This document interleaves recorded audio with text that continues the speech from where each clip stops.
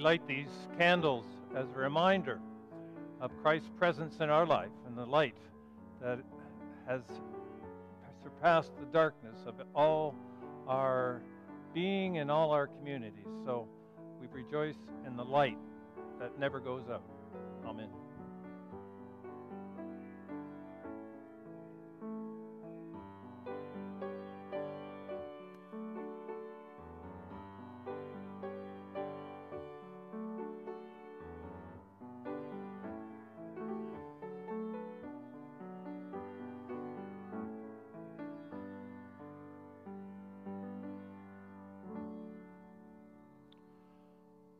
On behalf of the community of Melville United Church, I welcome you here to this service and just pray that this service will be of help, of spiritual nurture, and new life. My name is Steve Huntley. I was a minister here many years ago, and I'm glad to be back and to be part of this summer series that Melville is doing. There'll be a couple of other speakers as we journey through this summer time. I want to be a big shout out, I guess, we'll use that word, to a thank you for a birthday card I got after being here at the 150th anniversary. I got it in the mail, and I was just shocked that there were so many signatures on that wishing me well. It just happened to be my 65th, so they were really going big. But to see all those names brought back a lot of memories, and it was just a great surprise. So thank you, Melville United Church. And as our practice, we acknowledge that we live on the traditional territories of the Attawandaron, Wyandot, Mississauga, and the Haudenosaunee First Nations. These are treaty lands and territory of the Mississaugas of the Credit, Between the Lakes Treaty.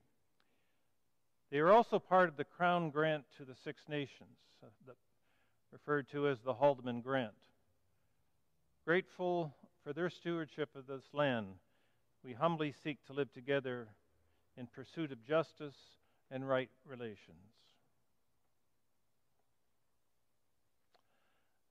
And let us join together in our call to worship. O God, how great you are. On the first day of the week, we commemorate your creation of the world and all that is in it. Thank you for the light which makes us morning by morning, and for that greater light which shines in Jesus Christ. Our God, how great you are. On the first day of the week, you raised Jesus from the dead. Raise us with him to a new quality of faith and life. O God, how great you are. Again, on the first day of the week, you sent your Spirit on your disciples. Do not deprive us of your Spirit, but renew him in us day by day. Amen.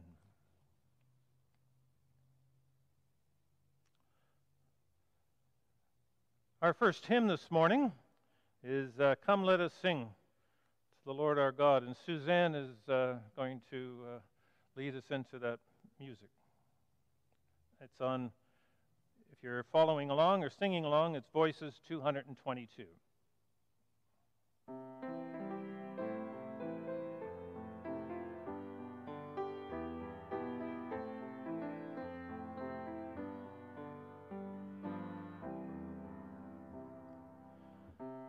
Let us sing to the Lord our song. We have stood silently too long. Surely the Lord deserves our praise, so joyfully thank God for our days.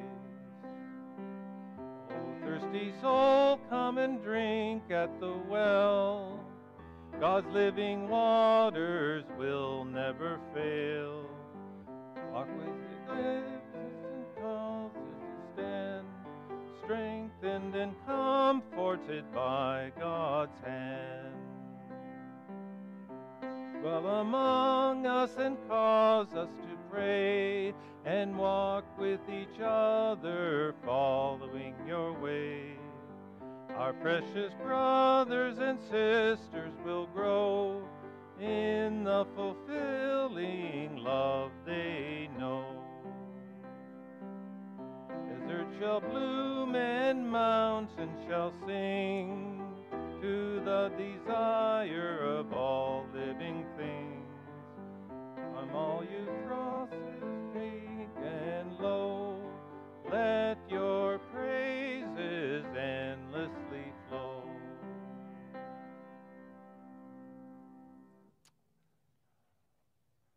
Thank you, Suzanne.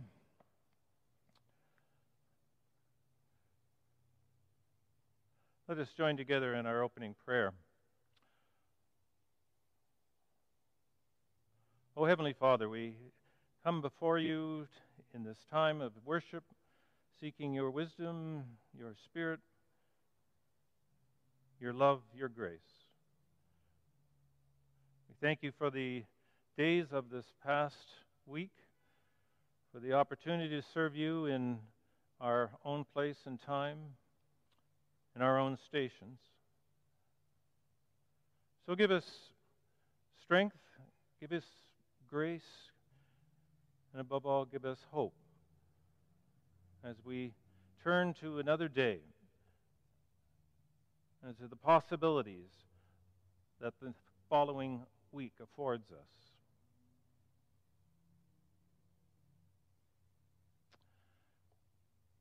So in silence, we offer to you our own prayers.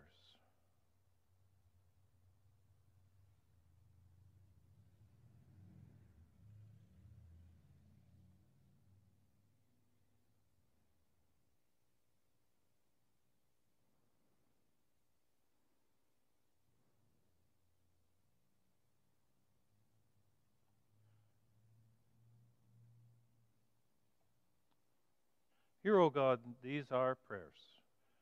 Renew us in this day. Be our friend, our confidant, again our hope. Awake, O sleeper, do not be afraid, for God is with you. Amen. We're going to hear some ministry of music, so enjoy that section of our service.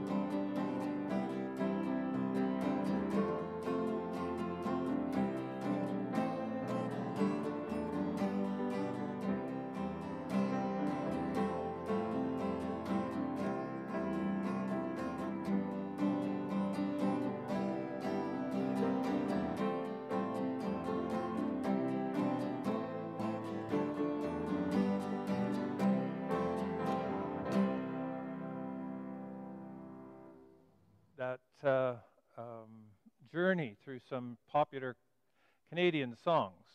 And of course, we are celebrating our nation's birthday over these next days, and trust that you'll be an opportunity to be with others and to remember the great land that God has given to us. Our scriptures this morning are from Luke chapter 17, verses 5 to 6, and from the Gospel of John, chapter 9, 1 to 34.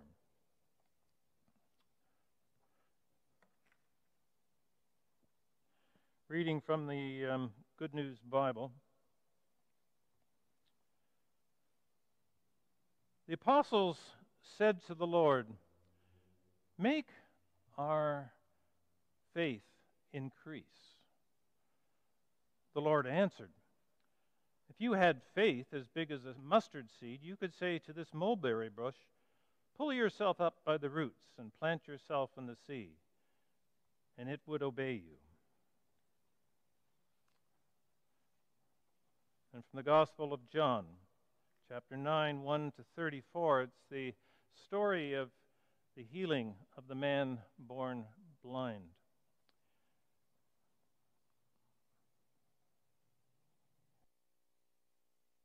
As Jesus was walking along, he saw a man who had been born blind. His disciples asked him, "Teacher, whose sin caused him to be born blind? Was it his own or his parents' sin?" Jesus answered, "His blindness has nothing to do with his sins or his parents' sins. He is blind so that God's power might be seen and at work in him. As long as it is day, we must keep on doing the work of him who sent me. Night is coming when no one can work. While I am in the world, I am the light for the world." After he said this, Jesus spat on the ground and made some mud with his spittle. He rubbed the mud on the man's eyes and said, "Go and wash your face in the pool of Siloam." This means sent. So he went, washed his face, and came back seeing.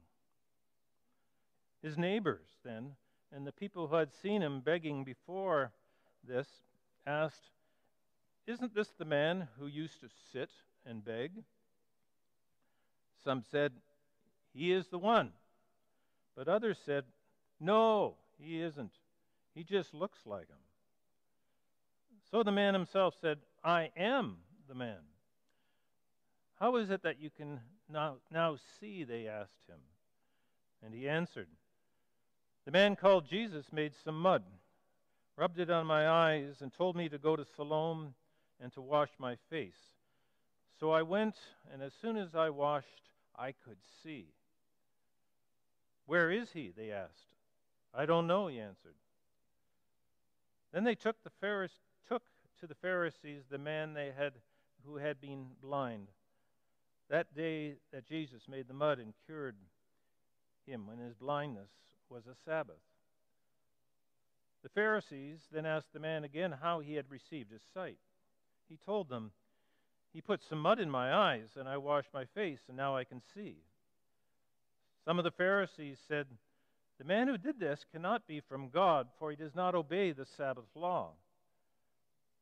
Others said, "How could a man who is a sinner perform such miracles as these?" And there was a division among them. So the Pharisees asked the man once more, "You may be cured.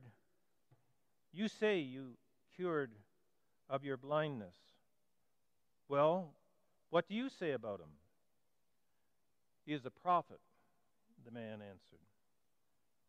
The Jewish authorities, however, were not willing to believe that he had been blind and could now see, until they called his parents and asked them, "Is this your son? You say that he was born blind. How is it then that he can now see?" His parents answered, "We know that he is our son, and we know that he was born blind, but what we do not know is how he is now able to see. Nor do we know who cured him of his blindness. Ask him." He is old enough and he can answer for himself." His parents said this because they were afraid of the Jewish authorities, who had already agreed that anyone who said he believed that Jesus was the Messiah would be expelled from the synagogue. That is why his parents said he is old enough. The second time they called back to the man, and he'd been born blind, and said to him, "Promise before God that you will tell the truth. We know that this man who cured you is a sinner." "I do not know if he is a sinner or not," the man replied. "One thing I do know, I was blind and now I see." "What did he do to you?" they asked. "How did he cure you of your blindness?" "I have already told you," he answered, "and you would not listen. Why do you want to hear it again? Maybe you too would like to be his disciples." They cursed him and said, "You are the fellow's disciples, but we are Moses' disciples. We know that God spoke to Moses. As for that fellow, however, we do not know where he comes from." The man answered, "What a strange thing that is. How do you know where he comes from? You don't know where he comes from, but he cured me of my blindness. We know that God does not listen to sinners. He does listen to people who respect him and do what he wants them to do. Since the beginning of the world, nobody has ever heard of anyone giving sight to a person born blind. Unless this man came from God, he would not be able to do such a thing." And they answered, "You were born and brought up in sin, and you are trying to teach us?" And they expelled him from the synagogue. When Jesus heard that it happened, he found the man and asked him, "Do you believe in the Son of Man?" And the man answered, "Tell me who he is, sir, so I can believe in him." Jesus said to him, "You have already seen him, and he is the one who is talking to you now." "I believe, Lord," the man said, and knelt down before Jesus. Jesus said, "I came to this world to judge so that the blind should see, and those who see should become blind." Some Pharisees who were there with him heard them say this and asked him, "Surely you don't mean that we are blind?" Jesus answered, "If you were blind, then you would not be guilty. But since you claim that you can see, this means that you are still guilty." Here ends our reading. May God add his blessing to this his holy words. Let us pray. Dear God, as we move into this time of reflection and of messaging, open our ears and eyes to your glorious light and love in our lives. Move us to do and to walk in the ways that you have shown us. Open our eyes to the present. Give us hope for the future. These things we pray. Amen.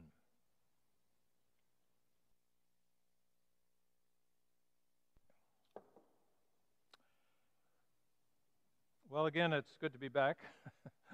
There's not as many people here today as there was the last time, but there's a good crew on hand, and they're doing good work. And Lillian and Barry and Suzanne. So we thank them and many others who are helping in making these services possible. The disciples said to Jesus, "Lord, increase our faith." In Luke's gospel, Jesus' disciples have been traveling with him for some time. They've seen and heard the amazing things and various acts and wonders. They've seen and heard things that they couldn't possibly imagine before they decided to follow Jesus. They have been amazed and sometimes shocked even at his words and deeds. So in chapter 17, Jesus has been teaching his disciples on the subjects of sin, faith, and duty, as Luke records. And and even after all they've seen and heard, they appear bewildered at the demands that Jesus sets forth. And they respond to him in the only way they could think of: Lord, increase our faith. I'm betting that all of us here and all of us online would say much the same thing in the same situation. Or perhaps we've often thought of that. Lord, increase my faith. What Jesus had asked of him, and perhaps too for us sometimes, seems monumental. How could we meet all the demands and standards that we hear? No sinning. Forgive someone 70 times 7, etc., etc. They and we need more faith. So we ask for it. We've heard the word faith since our youth, or perhaps first from you became a Christian. It's always important to go over exactly what faith is. Faith is the assurance of things hoped for, the conviction of things not seen. That's Hebrews 11:1. The assurance of things hoped for, those things that we hope for, and the conviction come. So we walk by faith, not by sight. Our entire relationship with God is based on that trust and faith. James 2 says, without faith it is impossible to... In Luke's gospel that we heard just a few moments ago, Jesus has been taking time to teach his disciples on some of the wonders and the activities for which he has come to be known with. And so he talks to them about subjects like sin, faith, and duty. And even though they have been following him, had been bewildered at times by the demands of his ministry, they respond with these words: Lord, increase our faith. All those things that he was talking to them about just were to that place where they just needed to cry out. I'm betting that there isn't one person listening in the service who would not identify with the disciples. Lord, increase our faith. We find ourselves often in places of decision making, meeting new people perhaps, temptations, and other areas of normal, regular life, and we are faced with our faith. And often we wish we had more than we had. Lord, the disciples asked, increase our faith. We too would ask the same question. It's a good prayer, by the way, to make in the first place. Well, what is faith? We've heard that word for many, many years. We've grown up with it. We often hear it in regular conversations on television. Hebrews 11 says, faith is the assurance of things hoped for and the conviction of things not seen. So we walk by sight because we don't walk by things that are seen, but we walk by faith.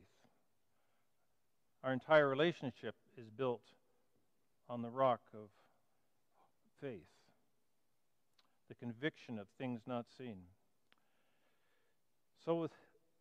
And as James says in chapter 2, yes, without faith it is even impossible to please God. That's the importance of faith. So, Lord, help me increase my faith. Yet faith is not just something we do in church or something that's part of Christianity alone. Faith happens daily. It is something that you might not necessarily think about, but it happens every day in normal, everyday situations. We exercise faith daily, sometimes every few minutes. Think about it. When you go shopping, go to a family, go to visit something far away, in our cars, we have faith that the people coming on the opposite side are going to stay in their lane and not come over to ours. Just think about that for a minute. Something we just normally do, but it's an act of faith. Stay in your own lane, Toronto notwithstanding. No, increase my faith, Lord. Well, we have faith in many other areas too. We walk into a home with a thirsty appetite, turn on the water, and we have faith that the water comes out, and so on and so on. Switch on a light in a dark time, and it comes on. I'm a golfer, and without faith, or it's synonymous, which is synonymous with trust, it would be very difficult to play the game. You'd be chasing the ball all over the place, which I must admit I do a lot of times. Golf takes a lot of faith and trust in your swing. So all these things require faith, yet we've learned to do them, sometimes unconsciously. So can we think of that which we do in daily life, and put it into the same arena as faith in God? Things that we can do to live out our lives in faith, both within our own small family or church family, and of course in the world around us. And Jesus said to the disciples, and he says to us, if you have faith the size of a just forgot the word for a second. I'll get it. Mustard seed. If you have faith the size of a mustard seed, you can say to this mulberry bush, he says, cast it out into the sea. Just a small little seed. That seed is one of the smallest seeds in the Holy Land. So he's telling us that it only takes small faith sometimes.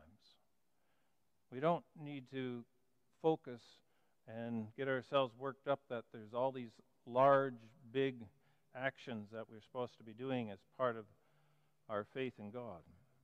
Those small, tiny acts of faith. Saying hello to somebody that looks lonely. Helping somebody out of a car or with packages if you happen to be in a certain situation. Or just not getting worked up when the traffic on the road is so busy. Because those things lead to other things, to bigger things. Faith is this and all and much more. It is an amazing story that I read earlier from the Gospel of John, not least because the blind person received his sight. It too, of course, is a story of faith, healing, courage and growing faith. In this story, we see and experience how one man's faith saved him and how that faith continued to grow and grow. And in there are lessons for us about faith, about what faith does and what faith, how faith works. And I'm going to take this next time in looking at that scripture and for us to understand some of those things. And as he went along, the Gospel of John says, Jesus saw a man blind from birth. And his disciples asked him, Rabbi, who sinned, this man or his parents, that he was born blind? Jesus responds, neither this man nor his parents sinned, Jesus said, but this happened so that the works of God might be displayed in him. As long as it is this day, we must do the works of him who sent me. Night is coming when no one can work. While I am in the world, I am the light of the world. After saying this, he spit on the ground, made some mud with the saliva, and put it on the man's eyes. Go, he told him, wash in the pool of Siloam. So the man went and washed and came home seeing. In this one verse, the blind man, it's kind of odd that we never get to know his name, makes an act of faith. Did you hear it? Did you hear what that act was? It is a very small word, 2 letters, small as a mustard seed. Yet it can cast a mustard tree into the sea. It can make a blind man see. Just 2 letters. Go. G-O. Go. Jesus said, go, and he went. He could not see who was talking to him. Think about that. But something in Jesus' words or his voice was heard, something that caused him to get up at that point and to walk into that pond. Now, he had been there year after year, day after day, begging around that pond, around that pool. And he probably had lots of people say to him, jump into the pool, or I can make you see. But this time, he went. Go. Such a small word, such a easy thing to do. Well, sometimes not.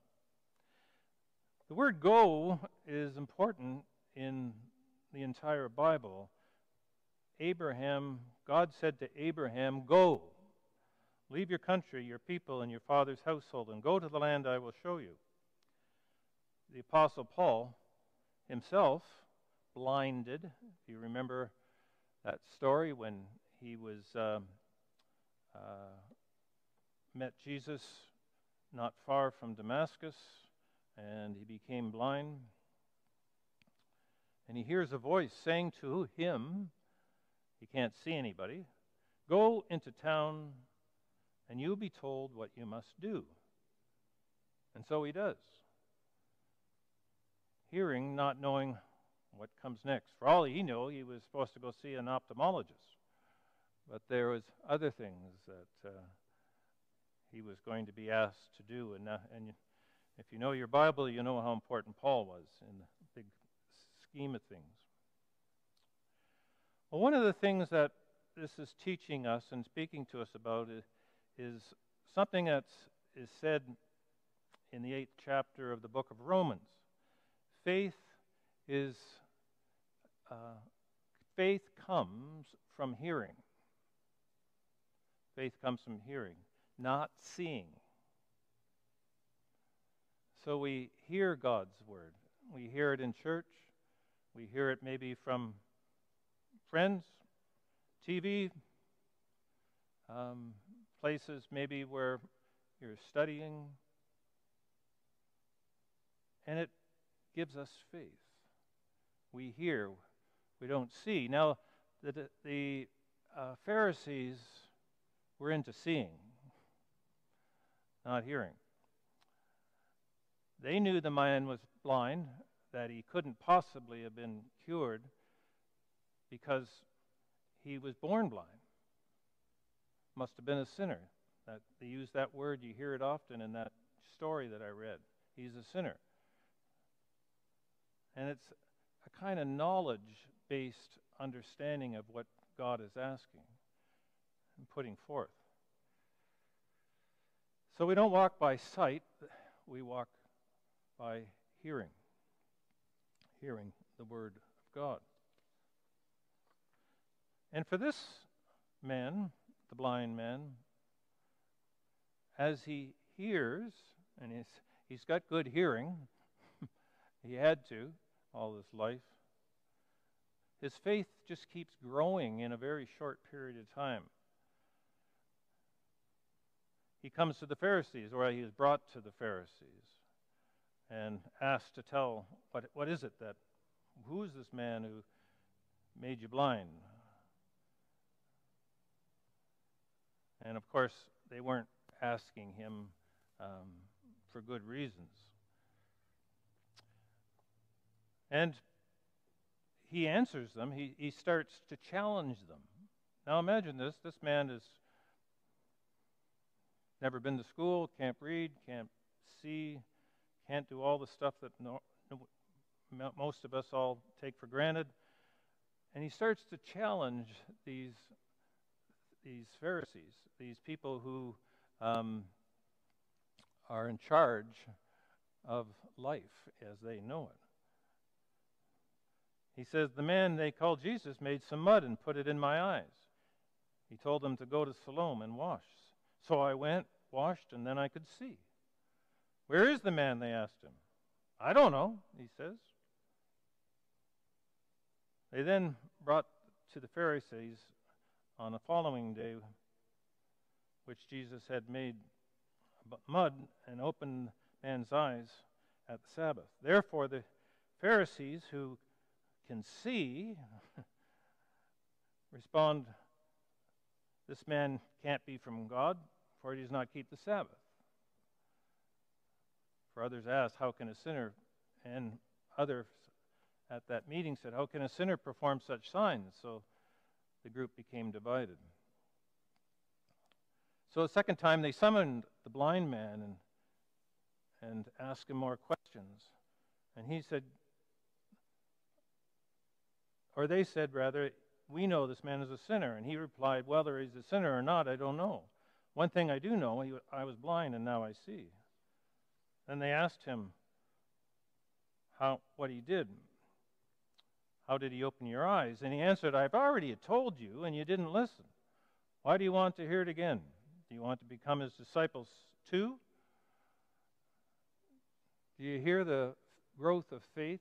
He's now challenging these leaders of religion. He banters with them. Finally, they send him out. And as he's gone out, he meets Jesus, and in a remarkable kind of conversation, he starts to banter with Jesus himself.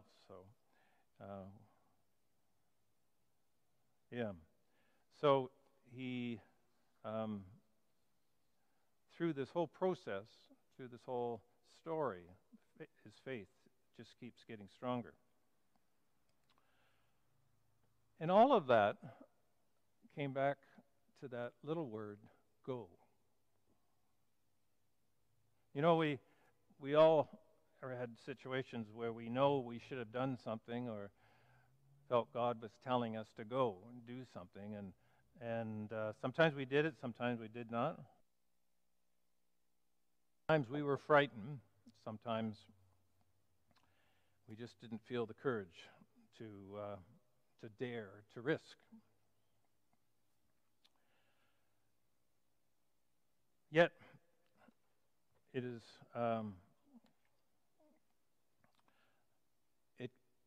different types of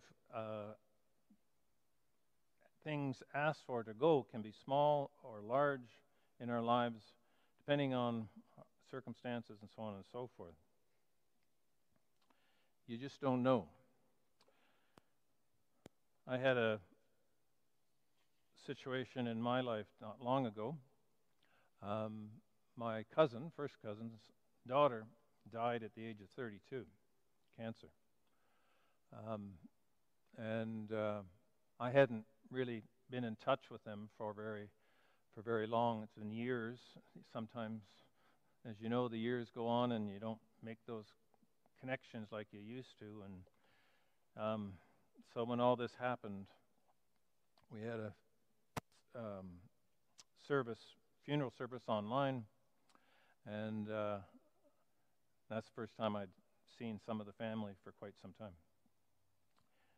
But I felt that as a minister, I could do something that some of the others couldn't do. So I phoned them up about 2 weeks later and just asked them, "How you doing?"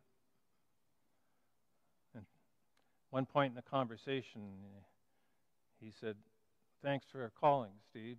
Most people are too afraid to ask." We know what that's like.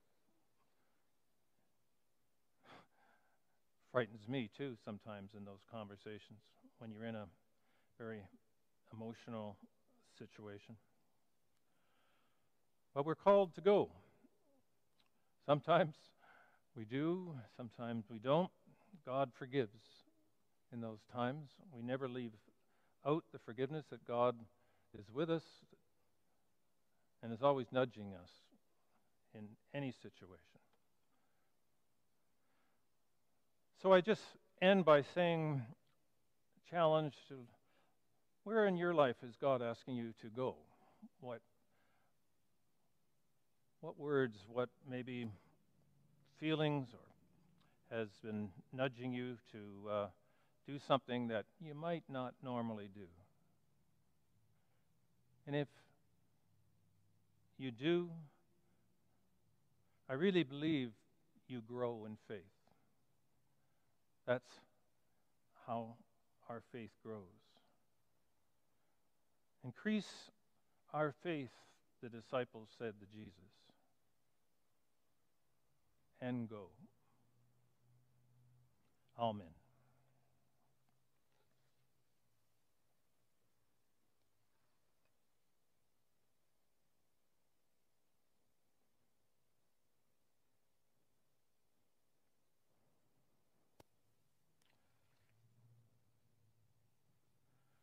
Well, let us join together in our hymn, next hymn, My Faith Looks Up to Thee. It's 663 in Voices United.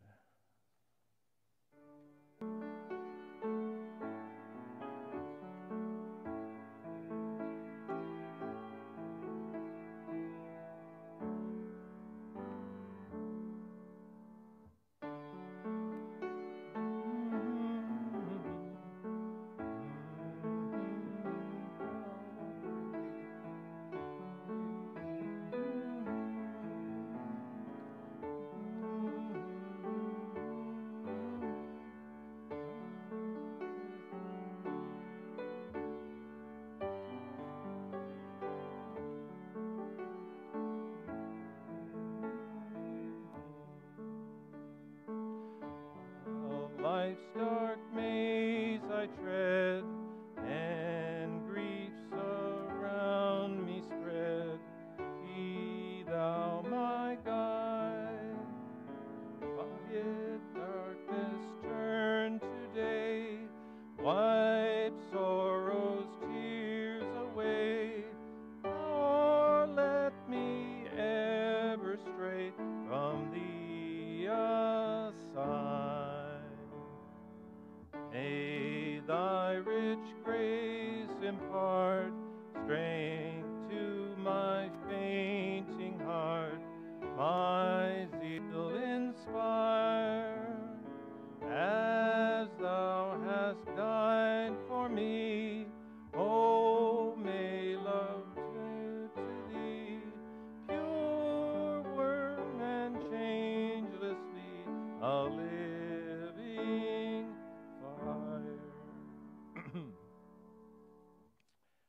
let us pray. Lord, we thank you for your presence in our lives from the very beginning. Perhaps that beginning was in our childhood, perhaps as a teenager or into your 20s, or perhaps that relationship formed in later years. Wherever we are, whatever is our station, you are with us. You call us, O God, to come forth that we might share in the riches of your wonder and of your love and hope and peace that it brings. So nudge us, O God. Take us out of those places that secure. Help us to, in good courage, to reach out to others that we may not have thought possible.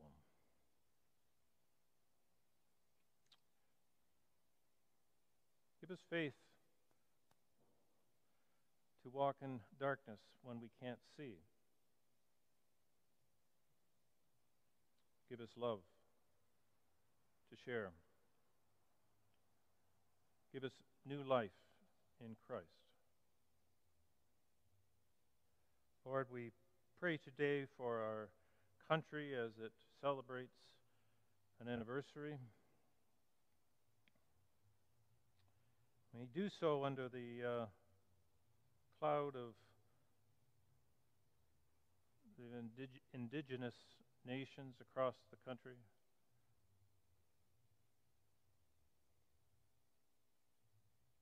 It is so unbelievable, sad that what has happened in places and in the past, and even more sadly, still happens today. So we celebrate amidst this grief, and we pray for our nation and all its leaders, prime ministers, premiers, those in office everywhere. And we do not leave this time either without a prayer for ourselves. So in this time of silence, O God, hear these our prayers.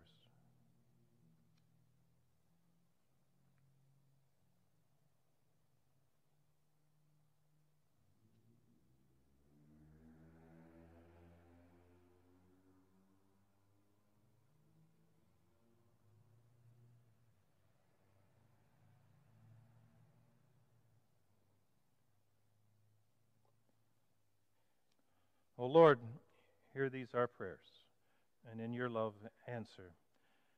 And as you have taught us, we come together offering this prayer that you taught us.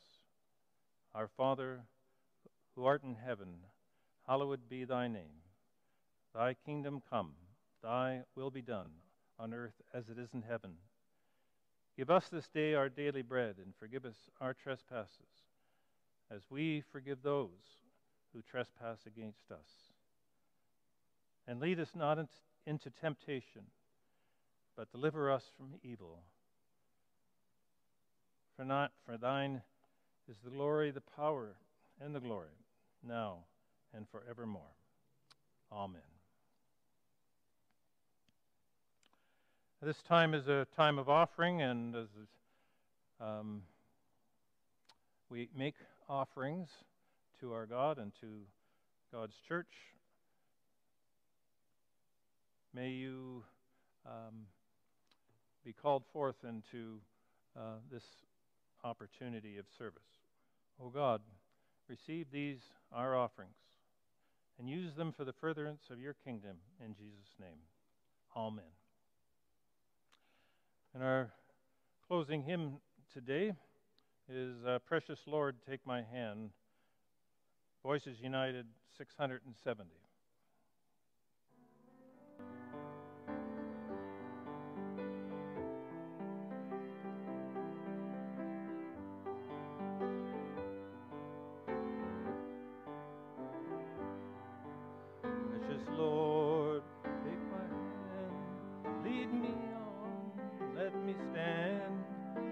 tired, I am weak, I am worn. Through the storm, through the night, lead me on to the light. Take my hand, just Lord, lead me home. And my way grows drear, precious Lord, linger near. When my life is almost gone, hear my cry, hear my call, hold my hand lest I fall. Take my hand, precious Lord, lead me home. And the darkness appears, and the night draws near, and the day is past and gone. At the river I stand, guide my feet, hold my hand. Take my hand, precious Lord, lead me home. Well, we have come here together from many different places. Let us go united as one body in Christ. May the blessing of God, Father, Son, and Holy Spirit be upon each and every one of you. Go now, forth to serve. Amen.